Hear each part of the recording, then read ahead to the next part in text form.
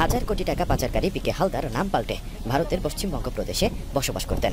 প্রদেশের অশোকনগরের একটি বাড়িতে আত্মগোপনে ছিলেন তিনি। শনিবার পিকে হালদার সহ মোট 6 জনকে গ্রেপ্তার করেছে ভারতীয় আইনশৃঙ্খলা বাহিনী। এর আগে দিনভর কলকাতা ও উত্তর 24 পরগনার অন্তত 9টি স্থানে অভিযান চালায় ভারতের কেন্দ্রীয় অর্থ মন্ত্রণালয়ের তদন্তকারী সংস্থা। বিভিন্ন জায়গায় পিকে হালদারের ব্যক্তিগত আইনজীবী সুকুমার মৃধার অবৈধ সম্পত্তির খোঁজে অভিযান শুরু করে ভারতের এই সংস্থা। প্রশান্ত কুমার হালদার বা পিকে হালদার একজন বাংলাদেশি কানাডীয় নাগরিক এবং ব্যাংক কর্মকর্তা, যে বাংলাদেশের 4টি আর্থিক প্রতিষ্ঠান থেকে 10 বছরে প্রতারণা করে 11,000 কোটি টাকা হাতিয়ে নেয়।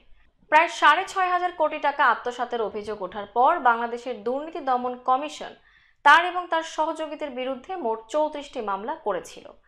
ফলে 2019 সালের শেষ দিক থেকে সে পলাতক ছিল। 102 বিলিয়ন টাকারও বেশি টাকা আত্মসাতের জন্য বাংলাদেশে তিনি অনুসন্ধিত ছিলেন, যা বাংলাদেশের সবচেয়ে বড় মামলাগুলোর মধ্যে একটি। ডেইলি স্টার তাকে সুইন্ডেলের সুলতান বলে অভিহিত করেছে। তিনি বাংলাদেশ থেকে 35 বিলিয়ন টাকা পাচার করেছেন বলে ধারণা করা হচ্ছে। পিরোজপুরের এক দরিদ্র পরিবারে জন্ম নেয় প্রশান্ত কুমার হালদার। তার বাবা ছিলেন গ্রামের বাজারের একজন দর্জি। 2008 সালে হালদারকে industrial and infrastructure development finance company লিমিটেডের ডেপুটি ম্যানেজিং ডিরেক্টর করা হয়। হালদার 2009 সালে রিলায়েন্স ফাইন্যান্স লিমিটেডের ব্যবস্থাপনা পরিচালক হন। জুলাই 2015 সালে হালদারকে এনআরবি গ্লোবাল ব্যাংকের ব্যবস্থাপনা পরিচালক নিযুক্ত করা হয়। পরে যা গ্লোবাল ইসলামী ব্যাংকে নামকরণ করা হয়। অস্তিত্বহীন 30 থেকে 40টি প্রতিষ্ঠানের বিপরীতে ঋণের নামে জালিয়াতি করে পিকে হালদার প্রায় 3,500 কোটি টাকা আত্মসাৎ করে। P&L international, P&L venture, P&L business enterprise, হাল ট্রাভেল, হাল ইন্টারন্যাশনাল, হাল ট্রিপ, হাল ক্যাপিটাল, হাল টেকনোলজি, সুখাদ্য লিমিটেড, আনন্দ chemical, Northern jute, reptile farm সহ আরও একাধিক প্রতিষ্ঠান। হালদারের মালিকানাধীন HLL ইন্টারন্যাশনাল, যার পরিচালক স্বপন কুমার মিস্ত্রি ছিলেন international leasing and financial services লিমিটেডের পরিচালক। মিস্ত্রির স্ত্রী মিউচুয়াল ট্রাস্ট ব্যাংক লিমিটেডের মেরিনের চেয়ারপারসন ছিলেন। স্বপনের ভাই উত্তম কুমার মিস্ত্রি এবং তার স্ত্রী Mridha international leasing and financial services limited থেকে কোলাসিন নামে একটি ভুয়া কোম্পানির মাধ্যমে প্রায় 80 কোটি টাকা আত্মসাৎ করেন। People's leasing and financial services limited এবং উজ্জ্বল কুমার নন্দী, তার প্রাক্তন সহকর্মী, people's leasing and financial services লিমিটেডের চেয়ারপারসন ছিলেন। তারা হালদারকে people's leasing and financial services limited থেকে লাখ লাখ টাকা আত্মসাৎ করতে সাহায্য করেছিল। Haldar people's leasing and financial services লিমিটেডের চেয়ারম্যান হয়েছিলেন। ঢাকায় অবৈধ ক্যাসিনোতে বেশ কয়েকটি অভিযানের পর 2019 সালে হালদারের বিরুদ্ধে তদন্ত শুরু হয়। 2020 সালে বাংলাদেশ ব্যাংকের তথ্য অনুযায়ী Haldar international leasing and financial services limited থেকে 15 বিলিয়ন টাকা, FAS finance and investment limited থেকে 22 billion, people's leasing and financial services limited থেকে 30 বিলিয়ন এবং রিলায়েন্স ফাইন্যান্স লিমিটেড থেকে 25 বিলিয়ন টাকা চুরি করেছেন। তার বিরুদ্ধে বাংলাদেশ ফাইন্যান্সিয়াল ইন্টেলিজেন্স ইউনিট এবং দুর্নীতি দমন কমিশন তদন্ত করছে। 2020 সালের মার্চ মাসে হালদার তার বিরুদ্ধে ভ্রমণ নিষেধাজ্ঞা জারি করার 1 ঘন্টা আগে বেনাপোল হয়ে বাংলাদেশ থেকে ভারতে পালিয়ে যান। সেখান থেকে তিনি কানাডায় পালিয়ে যান, যার নাগরিক তিনি কানাডায় P&L হেল হোল্ডিং ইনকর্পোরেটেডের মালিক, যা 3রা জুলাই 2014 সালে প্রতিষ্ঠিত হয়েছিল।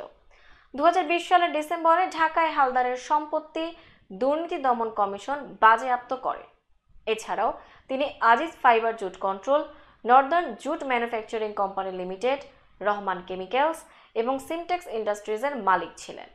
তার চাচাতো ভাই অমিতাভ অধিকারী বাংলাদেশ সিভিল সার্ভিসে তার অ্যাডমিন ক্যাডারের চাকরি ছেড়ে 2টি কোম্পানিতে যোগ দেন। 2021 সালের জানুয়ারিতে তার সহযোগী এনআই খানকে একটি আদালত বাংলাদেশ ত্যাগ না করার নির্দেশ দিয়েছিল, যা পরে আপিলে প্রত্যাহার করা হয়েছিল। দুর্নীতি দমন কমিশন হালদারের 14 সহযোগীকে তাদের অফিসে 2021 সালের ফেব্রুয়ারিতে হালদারের লন্ডারিংয়ের তদন্তের জন্য ডেকেছিল। 5 এপ্রিল 2021-এ হালদারের বিরুদ্ধে ক্লিউ ইস্টার্ন ফুডস অ্যান্ড অ্যাকোমোডেশনের সংখ্যাগরিষ্ঠ মালিক আব্দুল আলিম মামলা করেছিলেন, যার কক্সবাজারে একটি হোটেল প্রতিষ্ঠার জন্য রেডিসন ব্লু এর সাথে চুক্তি ছিল। আলিম হালদারের মতে 2014 সালে তার ঋণ অনুমোদনের বিনিময়ে তার কোম্পানির অধিকাংশ শেয়ার দাবি করেন। হালদারের সহযোগী প্রীতিশ কুমার সরকার এবং এফএএস ফাইন্যান্স অ্যান্ড ইনভেস্টমেন্ট লিমিটেডের ব্যবস্থাপনা পরিচালককে বাংলাদেশ ব্যাংক বাংলাদেশ ছাড়তে বাধা দিয়েছে। আদালতের আদেশ সত্ত্বেও হালদার বাংলাদেশে ফিরতে রাজি হননি। 2021 সালের নভেম্বরে দুর্নীতি দমন কমিশন হালদার এবং তার ভাই প্রীতিশ কুমার হালদার সহ তার সহযোগীদের বিরুদ্ধে অভিযোগ প্রদান করেন। দুদকের তদন্তে পিকে হালদারের বিরুদ্ধে 10,000 কোটি টাকার বেশি অর্থ লোপাটের অভিযোগ থেকে 6,080 কোটি টাকার তথ্য পাওয়া গেছে। পিকে হালদার 178টি ব্যাংক হিসাবের মাধ্যমে টাকা লেনদেন করে বিভিন্ন ব্যাংকে জমা রাখেন 6,080 কোটি টাকা, যার মধ্যে নামে বেনামে 6,076 কোটি টাকা তুলে নেয় এবং একই সঙ্গে অন্যান্য অভিযুক্তদের যোগ সাজস্যে সিঙ্গাপুর, সংযুক্ত আরব আমিরাত ও ভারতের মাধ্যমে কানাডায় 11.7 মিলিয়ন কানাডিয়ান ডলার পাচার করে। এনফোর্সমেন্ট ডিরেক্টরেটের প্রকাশিত তথ্য থেকে জানা যায়, স্বপন মৈত্র ওরফে স্বপন মিস্ত্রি হাওয়ালার মাধ্যমে পিকে হালদারের টাকা ভারতে আনার ব্যাপারে সহায়তা করত। দুদক সূত্রে জানা যায়, পিকে হালদার ঢাকা, নারায়ণগঞ্জ, নরসিংদী সহ দেশের বিভিন্ন স্থানে নামে বেনামে 6,790 শতাংশ জমি কিনেন, যার বাজার মূল্য দেখানো হয়েছে 391 কোটি 75,81,012 টাকা, যেখানে নিজের নামে তিনি জমি কিনেছেন 4,174 শতাংশ। এছাড়া নিকটাত্মীয় পূর্ণিমা রানী হালদারের নামে উত্তরায় 12 কোটি টাকা দিয়ে একটি ভবন, পূর্ণিমার ভাই উত্তম কুমার মিস্ত্রির নামে তেজগাঁও, তেজতুরি বাজার ও গ্রিন রোডে 200 কোটি টাকা মূল্যের 109 শতাংশ জমি কেনেন। 2022 সালের মে মাসে পিকে হালদার ভারতের অশোকনগর, উত্তর 24 পরগনা জেলা থেকে ভারতীয় কর্মকর্তা দ্বারা গ্রেপ্তার হন। তবে এর আগে ধারণা করা হয় পলাতক প্রশান্ত কুমার হালদার 3,600 কোটি টাকা পাচারের পর বেগম পাড়ায় স্থায়ী হয়েছেন। 2002 সালের প্রিভেনশন অব মানি লন্ডারিং অ্যাক্টে পিকে হালদারের সঙ্গে প্রাণেশ কুমার হালদার, স্বপন মিত্র ওরফে স্বপন মিস্ত্রি, উত্তম মৈত্র ওরফে উত্তম মিস্ত্রি, ইমাম হোসেন ওরফে ইমন হালদার এবং আমানা সুলতানা ওরফে শর্মী হালদারকেও গ্রেপ্তার করা হয়। ভারতের কেন্দ্রীয় গোয়েন্দা সংস্থা এনফোর্সমেন্ট ডিরেক্টরেটের মতে, পিকে হালদার ভারতের শিবশঙ্কর হালদার নামে করা পরিচয়পত্র ব্যবহার করে পশ্চিমবঙ্গ সরকারের রেশন কার্ড, ভারতের ভোটার পরিচয়পত্র, আয়কর দপ্তরের পরিচয়পত্র, PAN, নাগরিকত্বের পরিচয়পত্র, আধার কার্ড সংগ্রহ করেন এবং এসব কার্ড ব্যবহার করে তিনি পশ্চিমবঙ্গ সহ বিভিন্ন অঞ্চলে বেশ কিছু ব্যবসা প্রতিষ্ঠান খোলেন ও 2 ডজনের অধিক বিলাসবহুল বাড়ি গড়ে তোলেন। এছাড়া বিভিন্ন জায়গায় বিপুল পরিমাণ জমি জমাও কেনেন। আরেক বিবৃতিতে ইডি জানায়, বাংলাদেশ ও ভারতীয় পাসপোর্ট ছাড়াও তার কাছে গ্রেনাডার পাসপোর্টও পাওয়া গেছে। জানা গেছে, ইন্টারপোল প্রশান্ত কুমার হালদারের বিরুদ্ধে রেড কর্নার নোটিশ জারি করেছে।